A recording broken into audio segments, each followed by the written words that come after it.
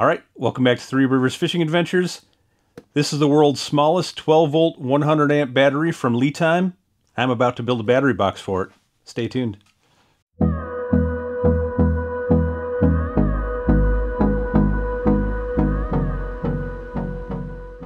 All right, so I was recently contacted from a representative at LiTime. LiTime is a manufacturer of lots of different products, mostly lithium batteries. You probably see them all over the place, a big presence on social media or whatnot. They asked if I would have any use for this 12-volt extra mini 100-amp battery. And thinking to myself, I was like, well, I already have some lithium batteries hooked up to my trolling motor, and I have a 24-volt system. However, I do use a lot of 12-volt power in the boat, using my UV lights, charging batteries for phones, tablets, laptops, whatever. I have a lot of people in the boat, and we're always looking for power. So I have had a smaller battery box in the boat. The issue is the UV lights that I use. They draw a lot of power. We're talking 5 to 7 amps of power. And sometimes I have these running 6-7 hours a night when we're fishing later into the fall when there's not as much sun. So this 100-amp battery is going to mostly power those lights. And with 6 or 7 amp power that it draws, we're looking at, 15 to 20 hours of runtime on this one battery. And so it'll be a lot less charging, a lot more convenient, and a lot more emergency power with this battery here. So for sure, the greatest selling point of this battery is the size. We're talking 100-amp hour battery right here, and the dimensions, 9 inches is the biggest dimension, which is 9 inches tall, 9 by 5 by about 8, and so smaller than a 9-inch cube. And it's not that heavy, 19 pounds roughly. You can pick it up with one hand. When you look at it, you think, oh, I wonder if this is going to be lighter. It's about 19 pounds, and it's definitely manageable for sure. Much more manageable than a Group 24 or a Group 31 12-volt battery. Those are 50, 60 pounds. So the form factor of this is the greatest part of this, and what I'm going to do is I picked up this ammo crate from Fleet Farm, and it's going to fit right inside of here. We're going to wire up some things and just make it a nice little convenient mobile on-the-go power supply station. So let's get to that. Okay, so rather than show you all the actual wiring of everything, I'm just going to show you, I went out and did this and basically got the box done. I'll show you what I did rather than show you all the wiring connections, because I know if I do that, someone will say I did it wrong, and I probably did do it wrong. I did it the way I know, and it's worked great for me in the past with these battery builds. So I'll just show you what I did, and rather than show you the actual connections and everything, or splicing wires and everything, it's just you can find all that on YouTube if you need to, and find your own method of how you want to do that. So yeah, this is the battery box here. Like I said, this came from Fleet Farm. This is a 15 by 8 by 10 10667 box. I bought this 4-gang outlet plate that comes with all these.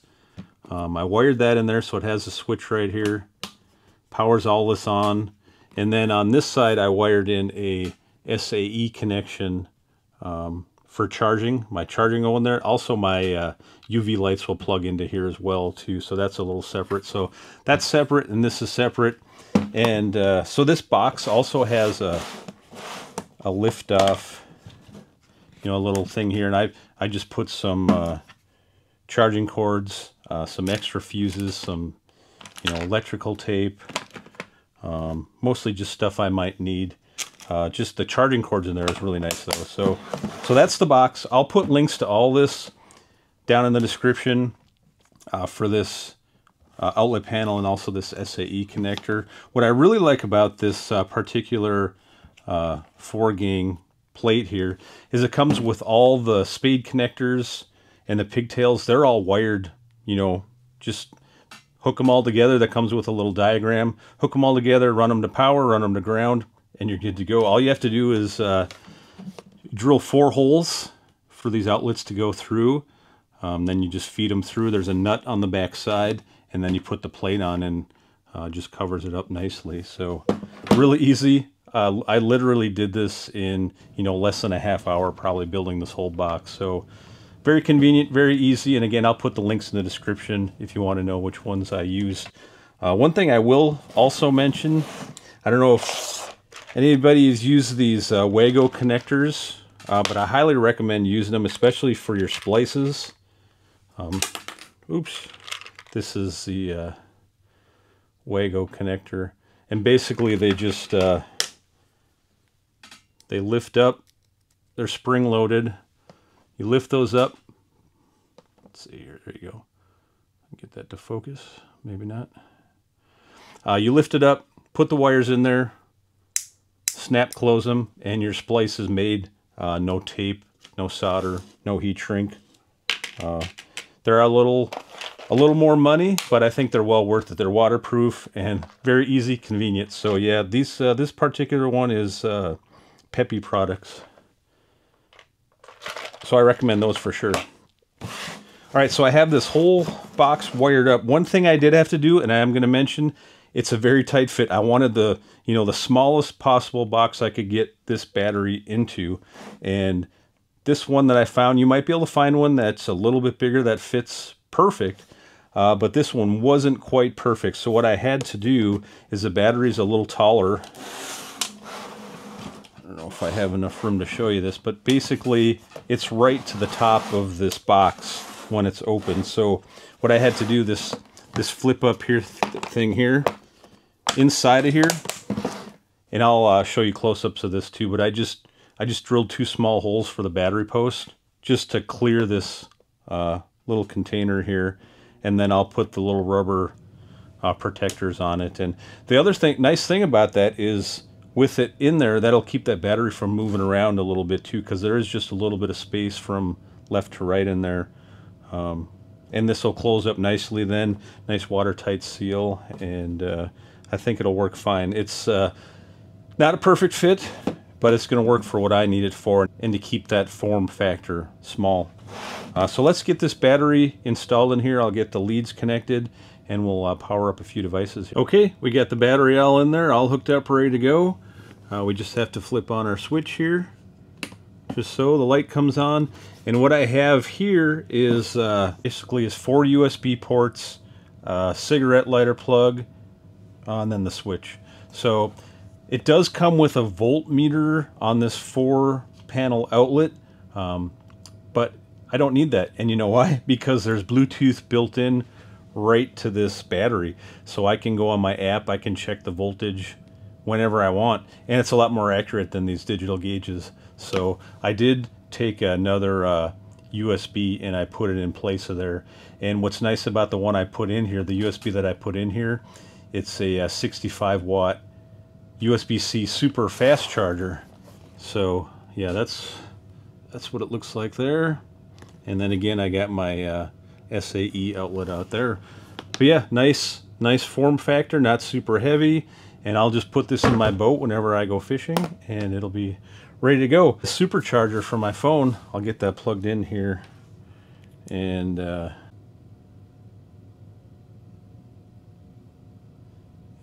whatever that says, 23 minutes till full, it's at 80%, but 65 watt. Usually if I get down to 20-30%, I plug this in, and 40 minutes it's fully charged. So yeah, supercharger is the way to go. Okay, so speaking of that Bluetooth option, which is very nice, it's really simple. There's a QR code on the top of the battery. When you get your battery, take your phone, scan the QR code, it downloads the app, asks you to register, and it takes 5 minutes.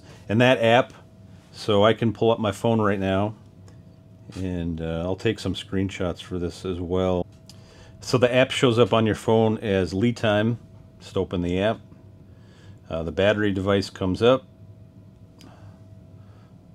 There's the battery. Updates with the SoC, which is the status of charge.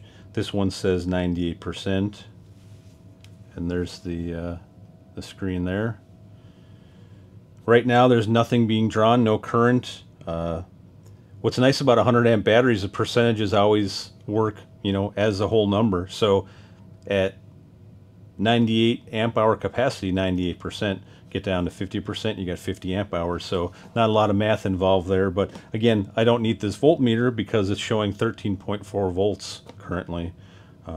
Let's plug something in and, for example, see, I'll put my phone back in here on this supercharger. We'll plug our phone in.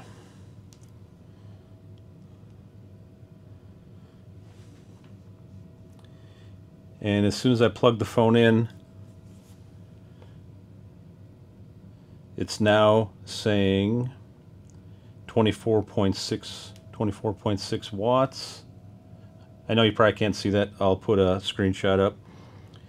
24.6 watts, 1.8 amps.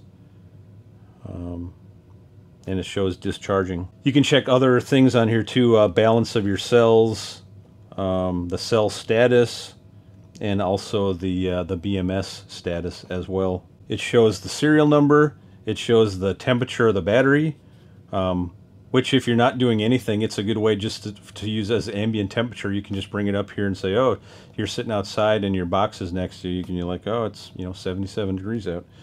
It shows the number of times you've recharged this, and by the way, the specs on this, you can recharge this thing depending on the state of the battery when you charge it. The lower you drain it, the less charges you get, but anywhere from 4,000 to 15,000. So this thing's gonna last a long time depending on how you use it, but you know, at least 4,000 recharges, and that's if you're drawing it all the way down, you know, to nothing every time you recharge it. So gives a firmware version. That's about it for that. And just simple Bluetooth connection. I haven't tested the distance of this, how far away you have to be in order to get the signal. But so the other reason I was really interested in this particular battery, not just because of the small form factor, but the available power. The 100 amp hours of power at 12 volts will be a great emergency use. So all you have to do, and I picked up this as well, is I picked up this pure sine inverter. This particular one is 500 watts. The higher you go up, the bigger appliance you can run, but the more power it's going to take, and the higher, you know, if you go up to you know, 1,000 watt or 2,500 watt, now you're talking about a lot bigger wires and some dangers of maybe starting fires and stuff. So I just stuck with a 500 watt. With a 500 watt, you can run a surprisingly number of appliances if you just do a Google search. A lot of you know, small fridges and freezers. You can run some smaller appliances, toaster, blender, whatever, depending on the style of each one. But you can find ones that run at 500 watts or less, and you can definitely run, you know, in the terms of if you have a power outage, you can run your router, modem, laptop, TVs, fans. I'll show you. I actually, so say the power went out right now, you know, it's 90 degrees out right now.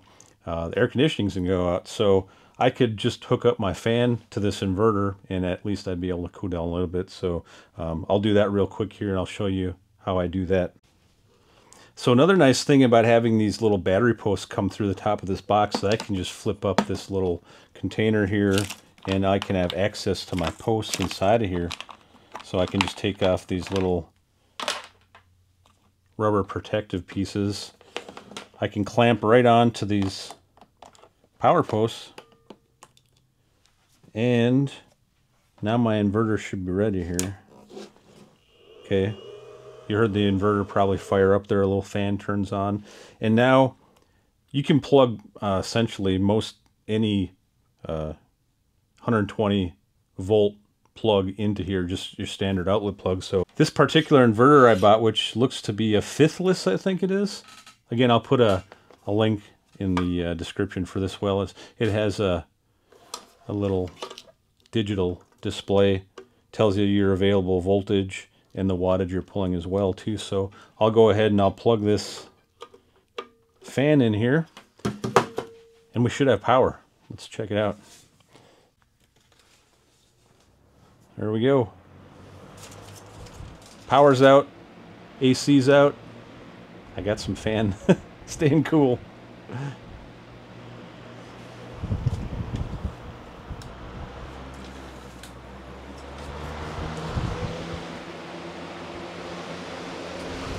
And currently, on high speed, this is drawing 70 watts. So you can, I mean, like I said, this is a 500 watt inverter. So we still got plenty of power there. So one thing I would be interested to see right now is I'll bring up the Bluetooth app now and see what that says, see how much current I'm drawing from here. Okay, so the LiTime battery is going into the inverter, then into the household fan. And currently it says it's drawing 7 amps at 103 watts. So it's kind of bouncing between 80 and 100, 95. Yeah, I would say it's bouncing between 95 and 100, and that's the alternating current. So at 7 amps, you know, it would run this fan on high for roughly, you know, 15 hours, roughly 12 to 15 hours probably. Again, you can run anything else as well. So, but a good way to monitor it through this app, you can find out how much power you're drawing. So there you go. That's the new battery and battery box from LiTime. This particular battery is the Extra Mini 100 amp 12 volt battery. And again, I'll put a link in the description. This is going to be great to have in the boat for all my power needs out in the boat, and also just like I showed as an emergency source of power. And small form factor, you can throw it in your truck, throw it in your boat, throw it in your camper, whatever. I'm fairly certain you could also wire in an outlet here for a solar charger, put it out in the sun, and you have basically unlimited resources of power based on the amount of sunlight. So I may do that in the future. I may put an outlet, get a solar charger for it, and yeah, you're going to have power all the time at that rate. So any questions, let me know about this particular battery. I'll put some links in the description, and I'm ready to get this out on the boat and get the UV lights running and catch some catfish. We'll be out there really soon. Thanks again for watching.